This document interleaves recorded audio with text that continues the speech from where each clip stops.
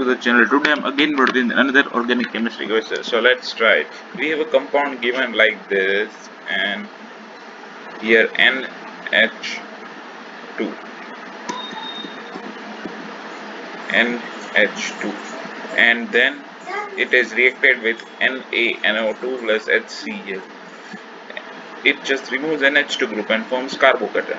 So we form is compound like this, and 1 degree carbocation is formed. Now it has two possibilities.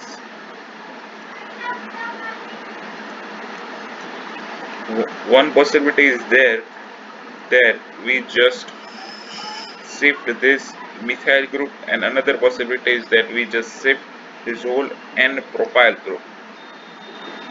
Then one is there and other possibility is there. If we shift this just methyl group, then what we get is the carbocation forms here and this.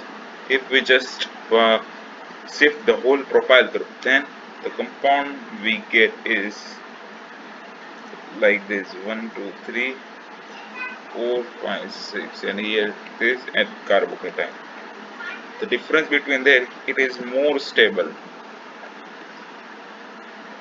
The reason for the stability here, 2 CH3, which is electron donating group, are directly donating, and it is on the next carbon, and here one is there. So one methyl group is same in both, but other is different. Here it is on second carbocation is on the second position.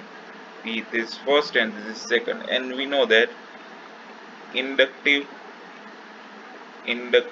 effect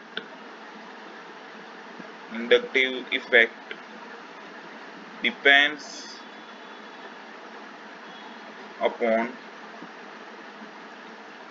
distance. We know that. We know this line, that it is depends on distance. So this is more stable, and thus the final answer is like this here, OH. Thus it is our final answer, and option A is correct.